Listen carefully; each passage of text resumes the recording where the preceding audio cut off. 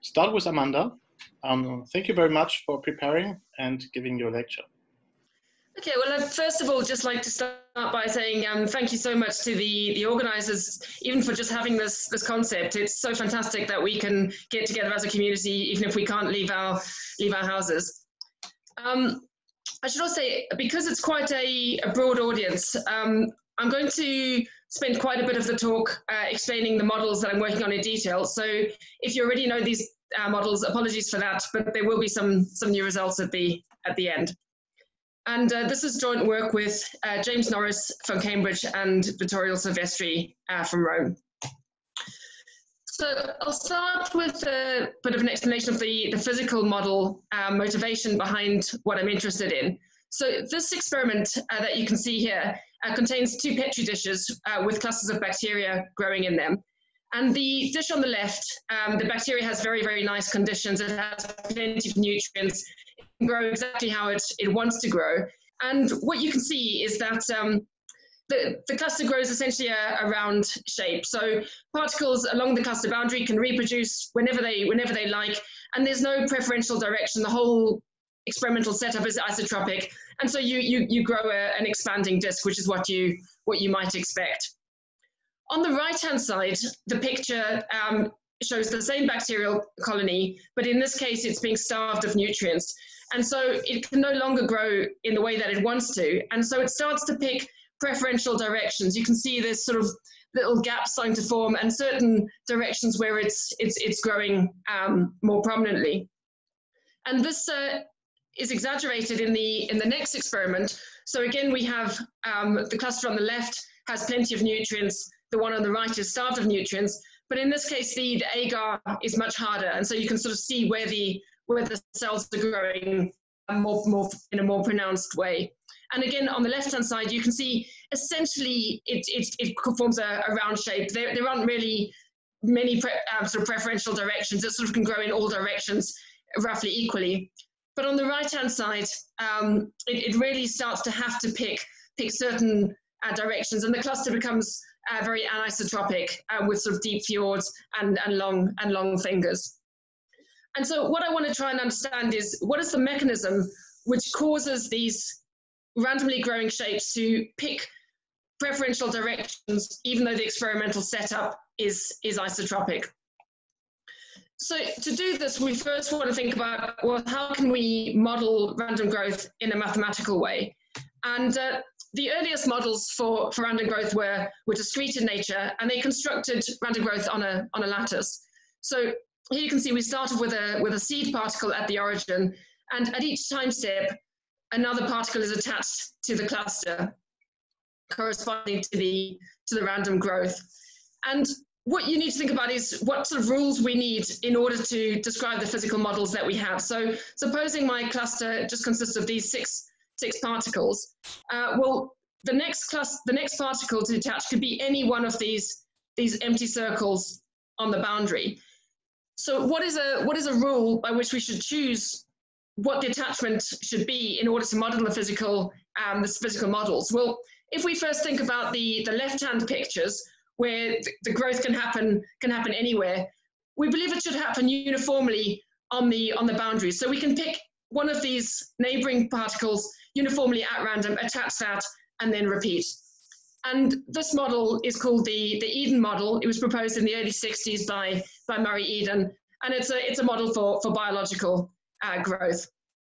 A slight variant on this, you might think, well, actually, this particle's got 3 neighbors. This one's only got 1, so maybe this one should be 3 times more likely to be the next cell to appear in the cluster. That's a sort of variant on the Eden model, and actually, if you do simulations, it's pretty similar. You don't see a lot of difference between those two that I've described.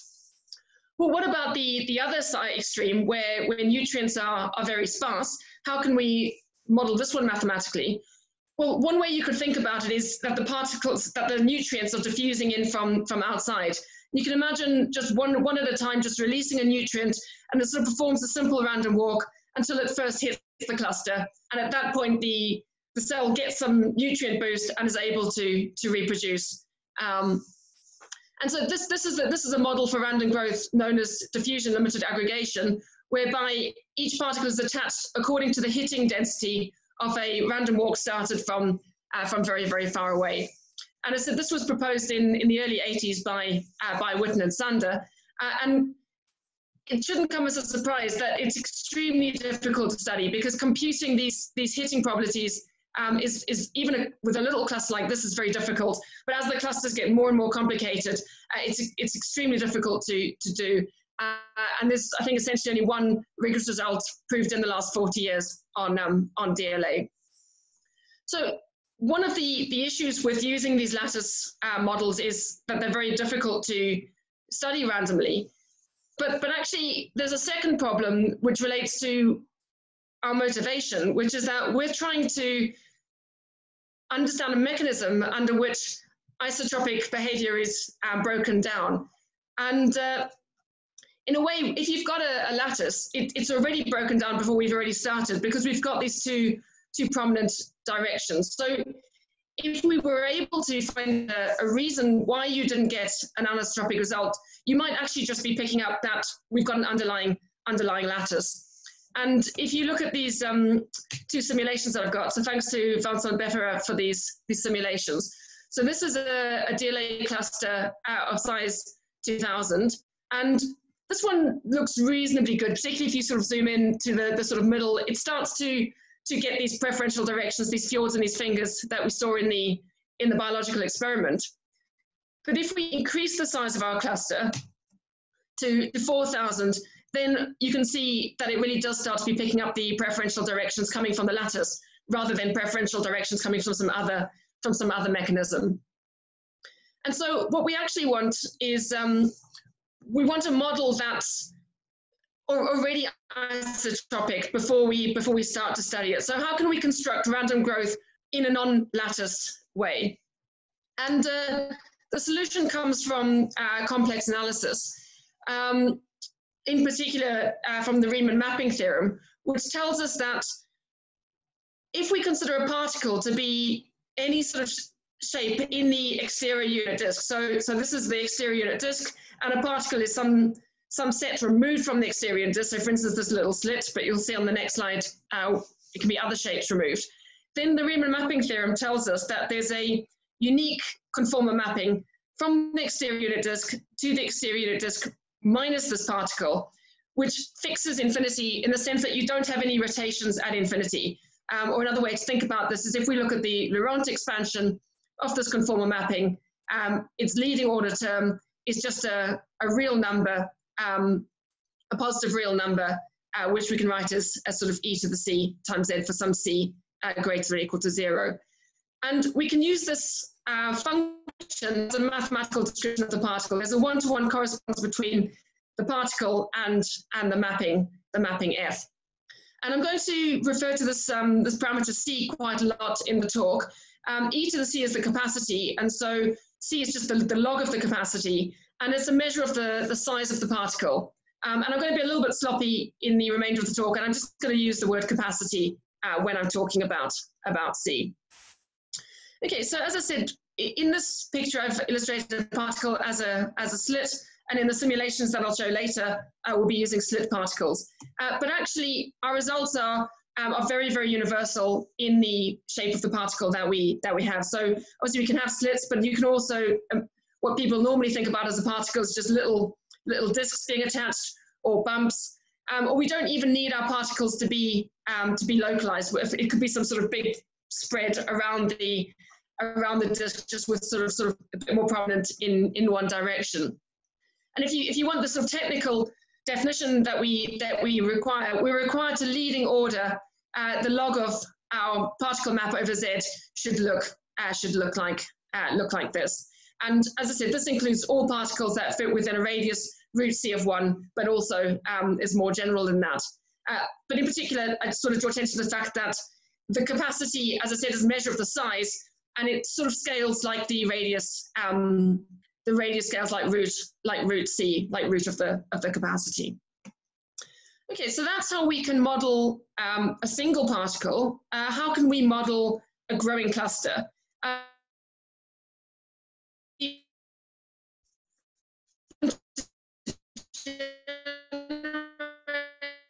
clusters is recursive, supposing that's equal to P2, etc., where Pn has capacity Cn and attachment angle theta n. Then we know from before that we have a corresponding mapping, which we call Fn, which corresponds to Pn. So it takes the exterior of the unit disk to the unit disk without that particle at Pn.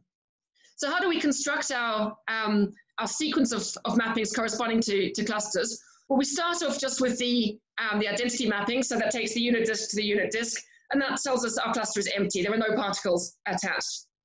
And then once we have a mapping corresponding to n-1 particles being attached, we construct our nth mapping by precomposing by the map corresponding to the nth particle. And I'll show you a picture of this on the next slide.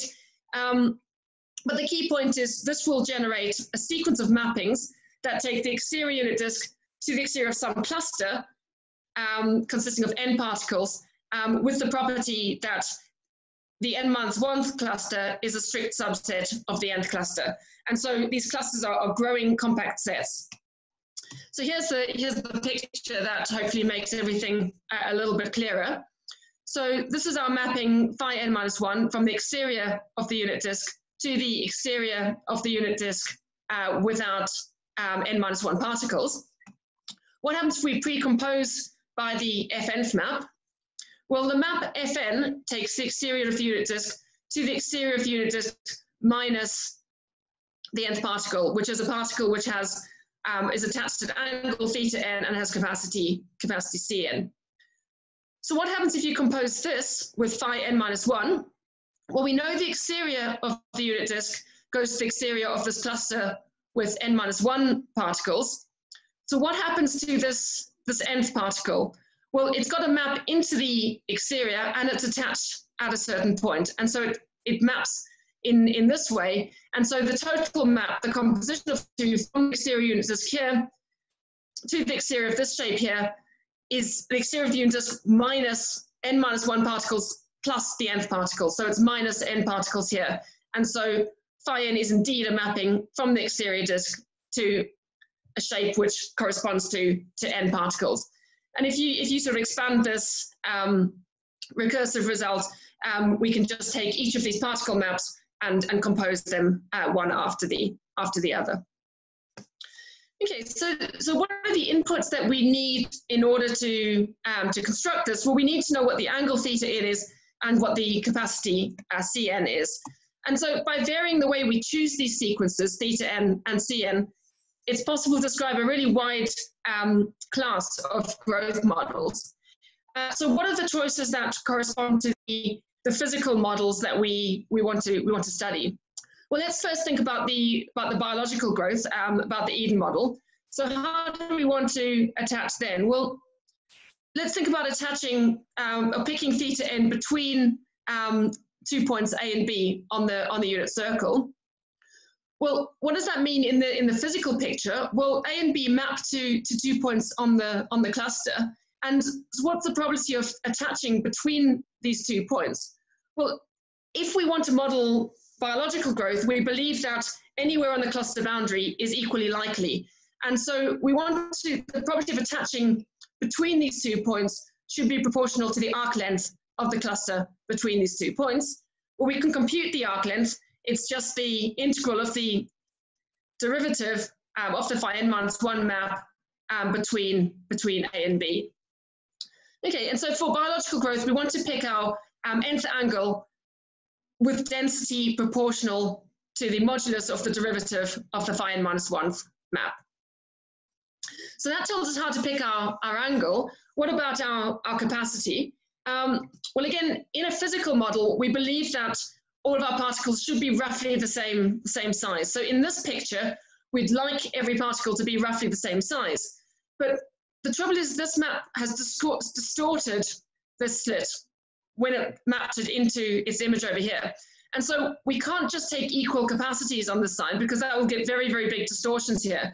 So we actually need to multiply our capacity by the exact anti-distortion in order to result in undistorted sizes in this picture. And again, you can work out what the distortion is that's created by this map just by doing, again, an arc length computation along here. And we can see that the distortion corresponds to the integral of the derivative along this, along this line here. And if we make quite a big assumption, which is that the distortion is not too great along the length of this particle, then the distortion is approximately equal to the derivative at the attachment point. And so we need to pre-multiply. We need to take our length of our slit to be some constant times the inverse of the derivative at this point. And remember I said how the radius is roughly like the square root of capacity. And so we want the capacity to be some constant times the divided by the derivative squared. And so approximately we want to take our nth capacity to be given by this formula over here. Okay, and so this sort of choice roughly corresponds to the sort of biological growth model that we want to understand. What about DLA? How do we choose our parameters for DLA? Well, exactly the same reasoning as before tells us that this is the way that we should be choosing our capacities. But what about our angles? Well, in this case, we want to be attaching according to the hitting distribution of a Brownian motion, right? Because we want the nutrient to be diffusing in, and at the point that the nutrient hits the cluster, that's where we want to grow our next particle. So what is the hitting distribution of Brownian motion on this cluster?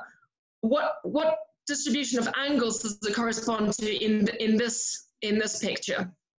Well, if we imagine starting a Brownian motion from infinity and releasing it until we hit here, well, we need to look at the pre-image of that Brownian trace in this picture and see when that pre-image hits the circle. So in other words, the probability that our angle theta n is between some interval a and b is the probability that the pre-image of a Brownian trace started from infinity and first hitting the cluster at time tau lies within that interval. But this is where this conformal approach really becomes a little bit magical. Is we know that Brownian motion, that the trace of a Brownian motion is invariant under conformal mappings. And so this is just the same as a Brownian motion started from infinity, hitting the unit disk. And because that's a completely isotropic situation, a Brownian motion will hit the unit disk uniformly anywhere around the unit disk. And so this is just the property of a uniform angle landing between the interval a and b, which is just proportional to the arc length between a and b. And so theta n needs to be picked uniformly on the unit circle to correspond to DLA. Okay, what we notice about all of these formulae that we're getting here is they all seem to be depending on the power of the power of the phi n minus one map. And you know, here the power is 0, here the power is -2, here the power is 1. But all of these quantities seem to be powers of the derivative.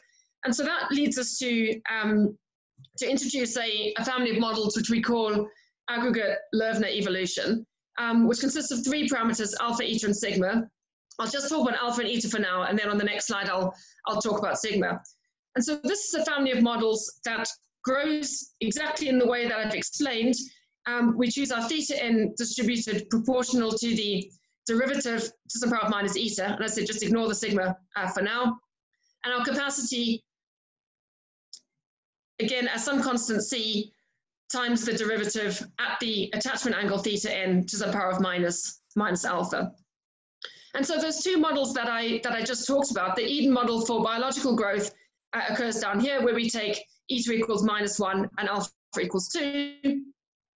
And DLA occurs over here, where we take eta equals 0. So we're just picking uniformly, and again, alpha equals 2 as before. And physicists have a name for the interpolation that lies between Eden and DLA, and they call this dielectric breakdown model. So they argue that everywhere along this line corresponds in some way to a physical model. Other sort of models within this class, so one of them was introduced in the late 90s by 2 physicists, Hastings and Levertov, and they chose the Brownian hitting distribution, so taking the theta n's uniformly, which corresponds to eta being 0, but allow the alpha to vary. And so their models fall along this line, and in particular, they were motivated by studying DLA. And so you can see that, that their models include DLA. And one of the models that I'll refer to later in the talk is the HL0 model, in which both parameters are taken to be 0.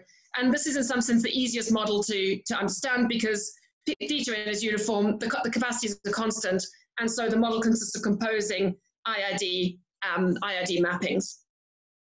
And then a third family of models is taken by, in this case, setting alpha equals 0, so taking constant capacities, but putting all of the randomness on the angular distribution.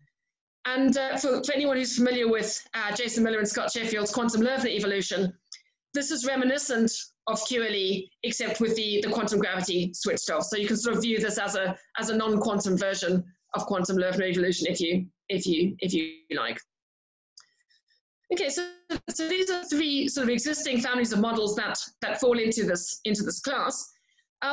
What is the benefit in extending to a full sort of two parameter family? Why not just study the original physical models which we're interested in?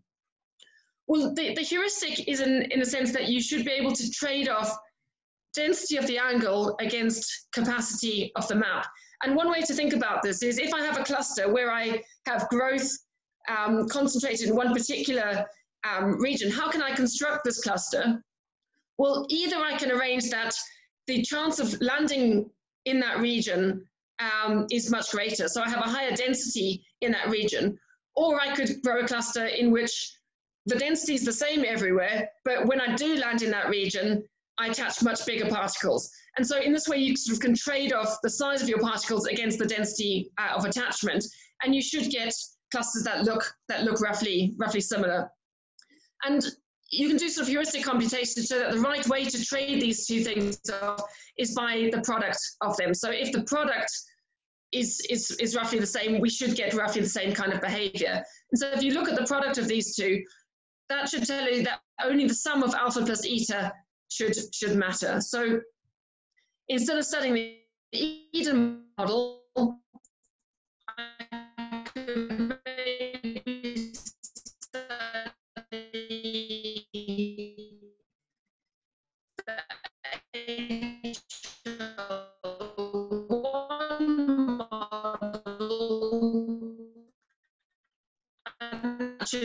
And these 5' maps are extremely badly behaved on the cluster boundary. In fact, they can take the value 0 and the value infinity.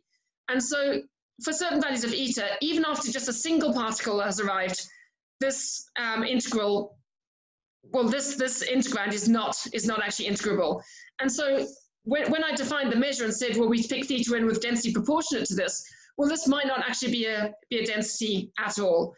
And so we might not even be able to define the measure.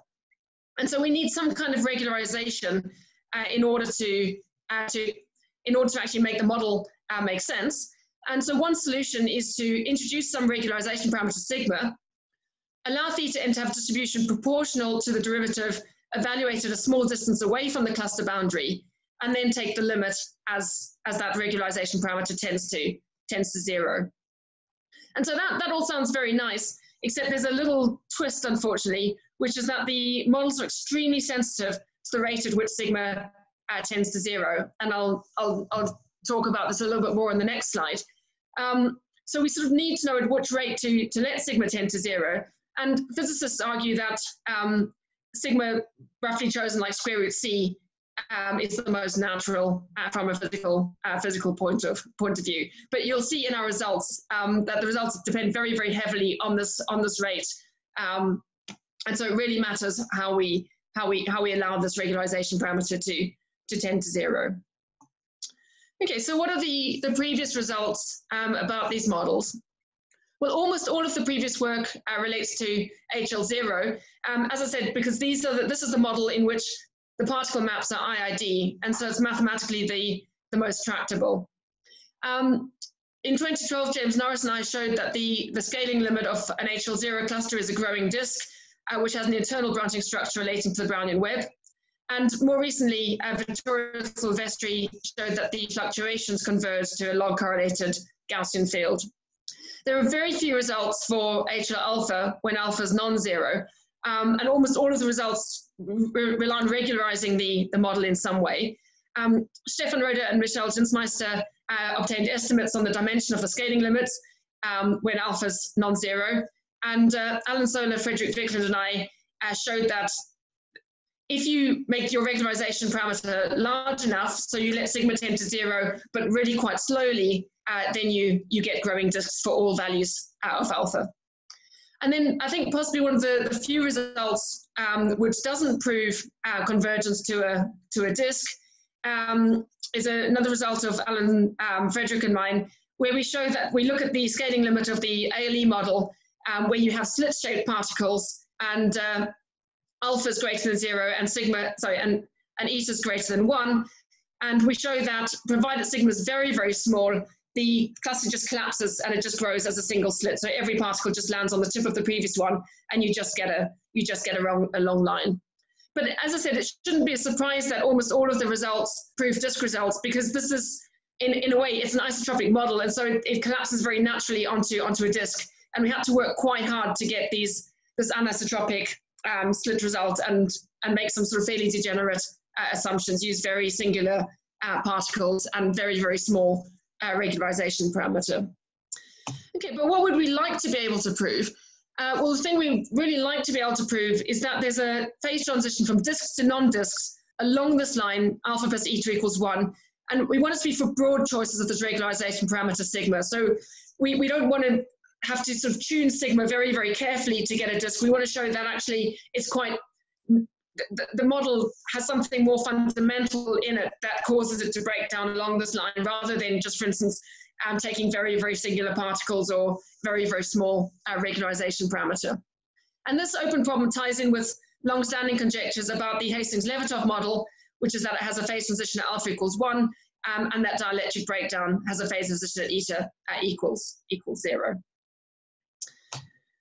Okay, so I mentioned that one of the advantages of broadening out from studying Hastings-Levertov or dielectric breakdown was that we could choose where in this parameter space we could work. We could choose to work in a place where the mathematics seemed more tractable, and then push our results along these diagonal lines. And so in order to sort of understand where is the place to work mathematically, it's useful to just think about what exactly we're trying to prove. Well, we want to prove the existence of scaling limits when the particle sizes are very, very small compared to the overall size of the cluster. And in order to see non-trivial shapes, we need to be letting n tend to infinity while the size or the capacity tends to 0. So there's two problems with trying to understand what happens as n gets very, very large. So the first problem is that the models are very difficult to analyze mathematically, as all of them except HL0 have very long-range dependencies. If we go back to looking at these derivatives, we're talking about derivatives of the n-1 map, which is the composition of all of the maps up to time n-1. And so in order to understand how this derivative behaves, we need to know the entire history of the process. So we have very, very long-range dependencies present here, which makes it very difficult to understand. But an additional problem which occurs when alpha is non-zero is that the total capacity of the cluster is random. And a priori, we can't bound it above or below it. It could go infinity very, very quickly. It could stay close to 0 for a very, very long time. And so it's very, very unclear at what rate we need to let n tend to infinity as the capacity tends to 0 in order to get non-trivial scaling limits. The exception is when alpha is equal to 0, because then we're attaching particles of constant capacity. Capacity aggregates linearly, and so our cluster at time n has capacity c times n. And so if we let n scale like t over c for some fixed number t, then our capacity has a macroscopic non-zero total capacity, and so that means we are going to get non-trivial clusters. And so it's natural to look for scaling limits in this regime. And this is why we initially want to start looking at the case when alpha is equal to 0, because we can get a handle on it in a way that we couldn't when alpha was non-zero. But before we do that, you might ask, well, maybe the alpha equals 0 model is too simple. Maybe we actually don't see these phase transitions that we were looking for. And so just to convince you that we do, I have a few simulations now. So this is the ALE 00 cluster, or the HL0 cluster. And you can see this really does seem to be converging to a disk. And in fact, this is what James and I proved in 2012, that this does actually converge to a growing disk. And the colors correspond to the times of arrival. So these reds arrived earliest, and the outer colors arrived last in the evolution.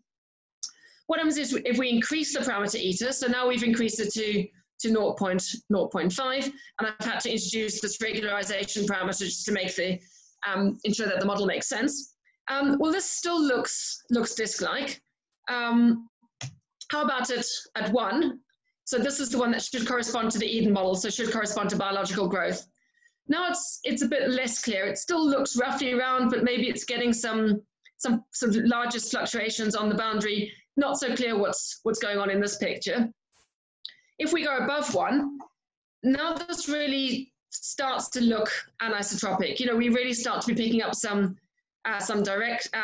prominent preferential directions.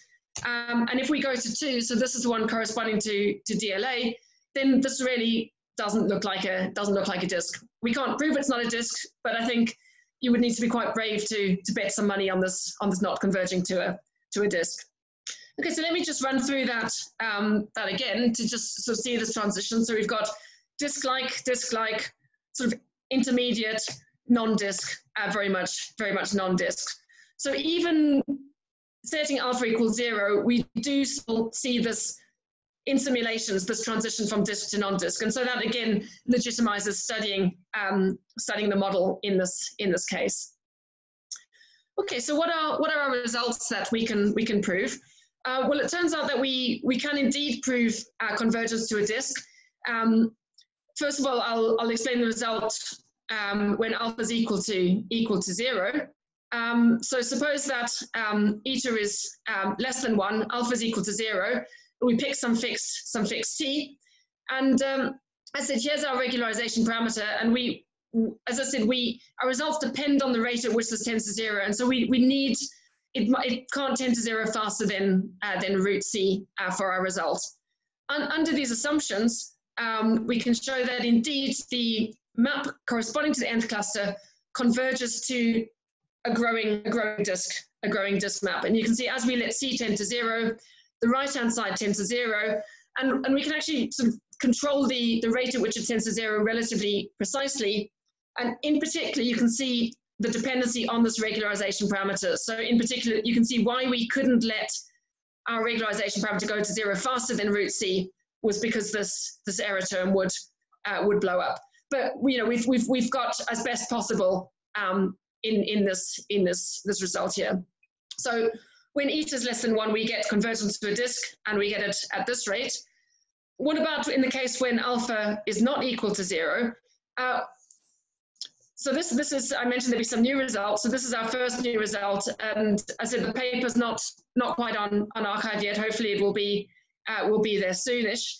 But once we understood the alpha equals 0 case, we were able to push down these lines and show that again we can get the same result when alpha is non-zero, but we need to, because our capacity no longer grows linearly, we need to replace the e to the cn over here with a 1 plus alpha cn to the 1 over alpha. So this is how our capacity grows in the alpha non-zero case. And I said it's a little bit of effort to, I mean, all of the key ideas of the proof lie in the alpha equals 0 case, but actually it is a little bit of an effort to push it down those lines. The paper's about 60 pages, so it's not completely straightforward, but the key ideas all came out by studying the alpha equals 0 case. Well, what happens when alpha plus eta is equal to 1? Well, again, we can prove convergence to a disk, but our error is much worse in this case. So before we just had a square root c, and now we've got a factor that blows up as we get closer and closer to the cluster boundary. So the way that this map converges to a disk is much worse as we get closer to our boundary. And again, we've got this dependency on sigma. So sigma gets smaller and smaller. This area gets bigger. And again, you can see this now has a power of 3, whereas before it had a power of 2. So the dependency on sigma is much, much worse. And if you look at our assumptions, actually, we can't even get down to 1/3. We actually need to make the assumption that that e to the sigma is bigger than c to 1/5. So this conversion to a disk is much weaker than our conversion to a disk when alpha plus eta is less than 1. But we do still have a corresponding result when alpha is non-zero. And again, we just need to replace the e to the cn with 1 plus cn in that case, which is the same formula we had here, just with alpha equals 1. What about fluctuations? Well, it's natural to ask how much this fluctuates around the disk, and so we can sort of rescale and subtract z. This is the bit we know converges to 0 from our disk result. And as I said, if you look at our error, you can see root c is the right, seems to be the right rescaling to do. And in fact, we can show that if we rescale our fluctuations by root c, then the fluctuation process does converge to something non-trivial. But we need even stricter restrictions on sigma. So when eta is less than 1, we can only go down to c to 1/4, whereas for our disk result, we could go down to c to 1/2. And when eta is equal to 1, we can only go down to c to 1/6, whereas for our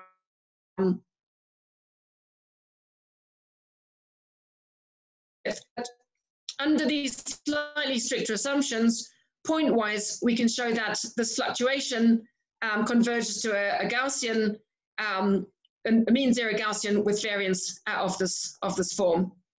And one thing you can notice about this is that this has to have eta less than 1, because if eta was bigger than 1, this sum isn't going to be converging for all values of z. We would need z to be quite far away from the circle, and the distance would have to depend on t in order for the sum to even converge. And so this is the sort of beginnings of a phase transition. So we haven't been able to prove that you don't get disks when our parameter is bigger than 1. But if you do get disks, the fluctuation process has to be completely different. The fluctuations around the disk can only have this form if eta is less than 1. And so this is the startings of a phase transition. If it is a disk when eta is bigger than 1, it must have much rougher fluctuations than we have now. We can also, this was just a point-wise fluctuation just for a fixed value z, but we can actually get global fluctuations where we can view this process fnt as a field, or as a function in the exterior disk evolving over time. And in that case, we can write down an SPDE that the limit satisfies, which is given by this, where psi t is complex space-time white noise on the unit circle, but analytically continued into the exterior unit disk. And again, you can see why eta equals 1 somehow is important. It sort of changes the nature of the regularity of this SPDE. And again, the new result that we have is when alpha is non-zero, we have an analogous expression to this, but instead of eta, we have alpha plus eta over here. So again, you can see it's the sum of alpha and eta, which is what really matters. And then there's also this extra term here, which is a sort of time change corresponding to the fact that the capacity grows at a different rate to into the alpha equals 0 case. And if you're not quite sure how to interpret this SPDE, you can sort of think of it as our function ft as being a Laurent expansion, and the SPDE gives us the ODEs that must be satisfied by the coefficients. In particular, in the alpha equals 0 case, these are Ornstein-Uhlenbeck processes, and just solving the Ornstein-Uhlenbeck equations, we can see that these coefficients are normal with variance given by this expression. And again, you can see how important it is that we must have eta less than 1, because if eta is less than 1, our Laurent coefficients are getting damped in time. The higher the mode, the smaller the Laurent coefficient is in when eta is equal to 1, all of our Laurent coefficients are of the same order. And when eta is equal to 1, as I said, we don't have a result there, but if these were the fluctuations, the Laurent coefficients would be exploding. And so again, this shows why we can't have this fluctuation form when eta is bigger than 1. Okay, so just a few remarks.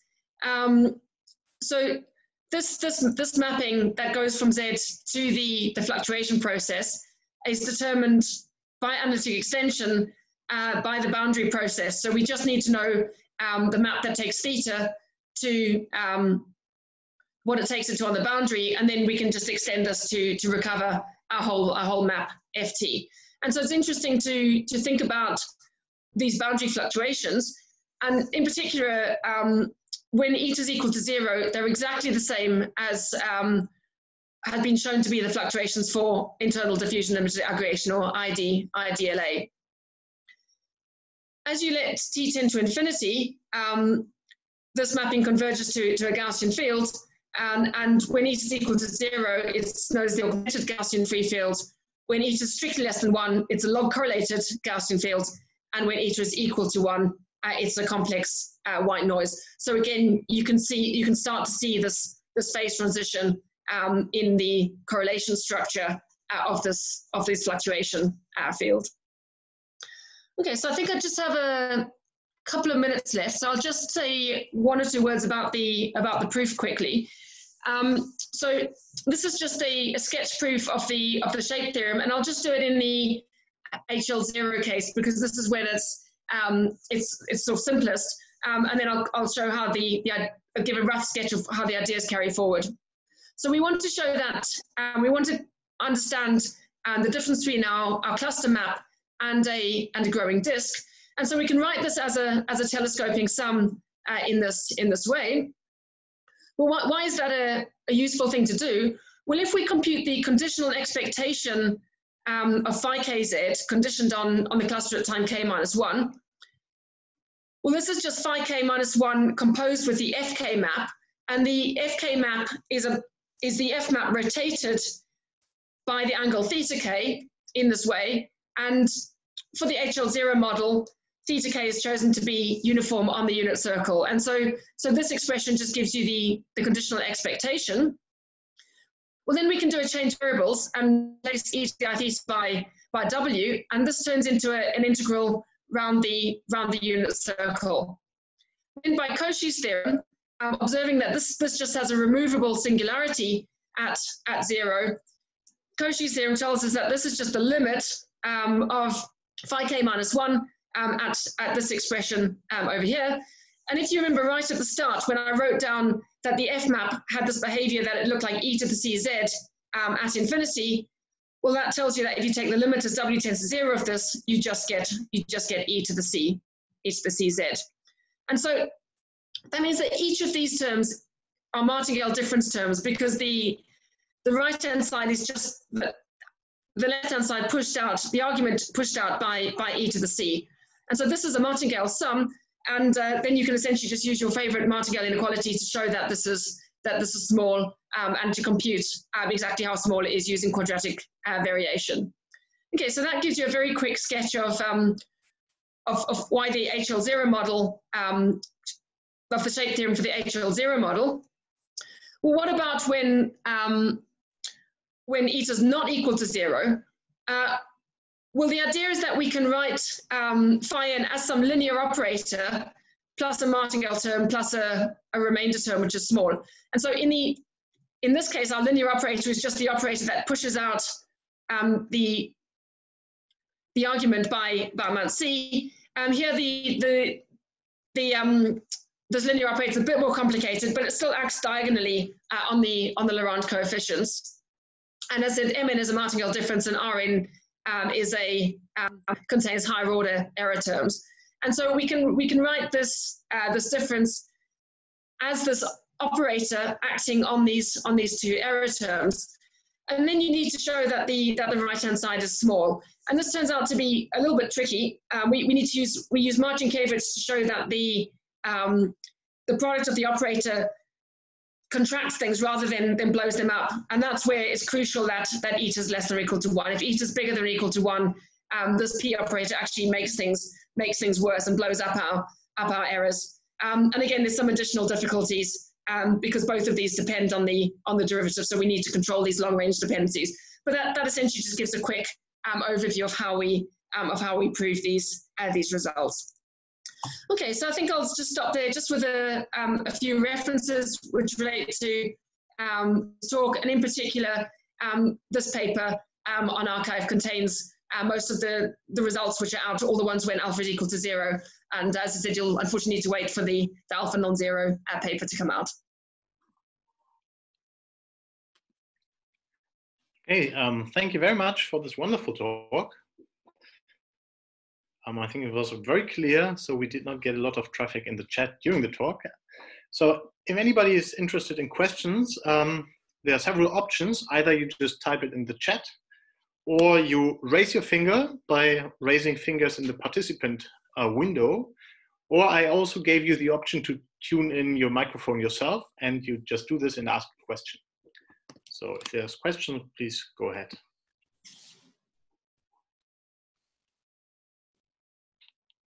So Milton raised his hands.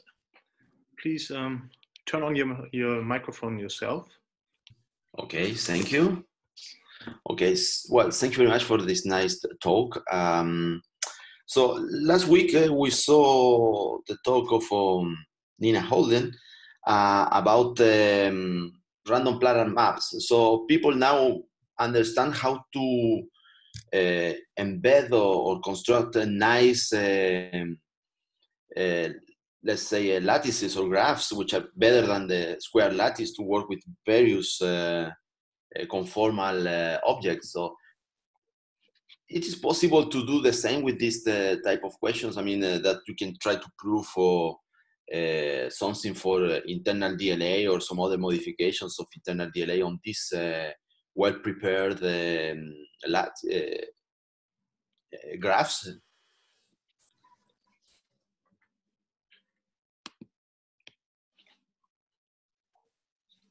Oh, Amanda, your microphone is turned off.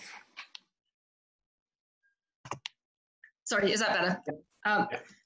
Okay, yeah. So you're absolutely right, and actually, when I mentioned with this picture that this particular choice of parameter values was reminiscent of this quantum Löwner evolution, this is exactly what Jason and Scott were trying to do, was essentially construct the metric ball in a Liouville quantum gravity environment, and so as with the non-quantum situation, you can either do that on a lattice, so weight your lattice with the Liouville quantum gravity, or you could do it in this conformal setting, where you pick your angular density of this form, but also with an extra term which corresponds to the quantum gravity. So the density at which you attach your angles depends on the quantum gravity.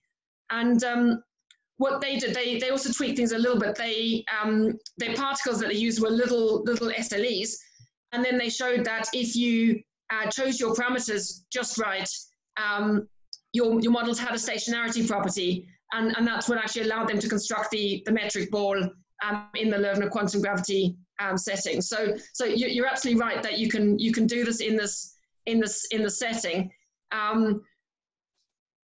but it did need the parameters to be chosen quite carefully in order to get some sort of stationary behavior that allowed any analysis to take place. So are there further questions? There's a question in the chat if you want to have a look, Amanda. Yep, how do I get this? Just click the chat option. Okay.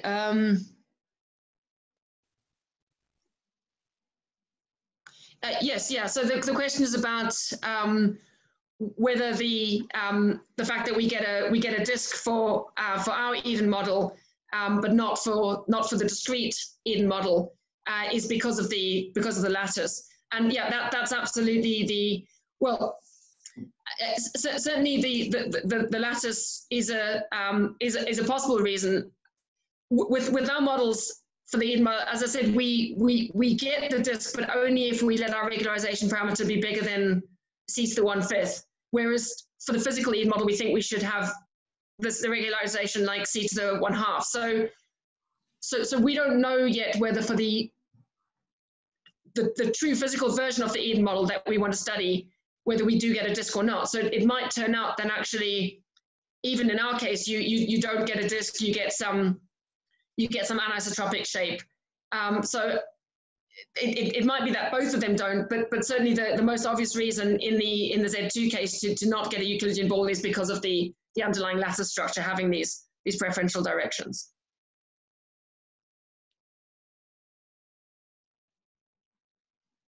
Are there further questions? So Arya seems to be happy.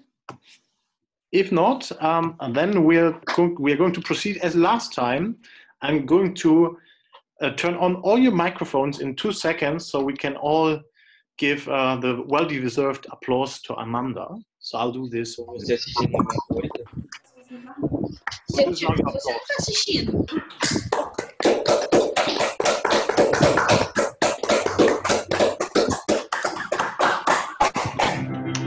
Thank you very much. Now we are going to have a little break of 7 minutes, and then